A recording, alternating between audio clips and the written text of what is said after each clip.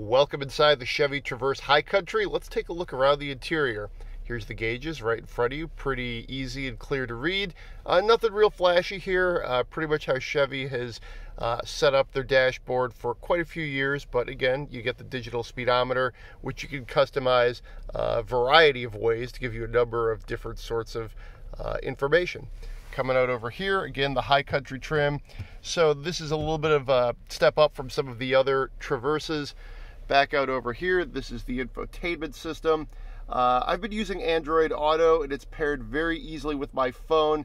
I actually also have an Android phone, so just pairing everything has been very seamless. It lets me essentially just, my podcasts are playing before I even think about it.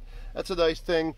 Coming down here, very familiar as far as the center stack. Back out over here, and then we'll close things out with a little bit of a sunny day here. This is a very large SUV. I have the back row down, and that is the interior of the Chevy Traverse High Country.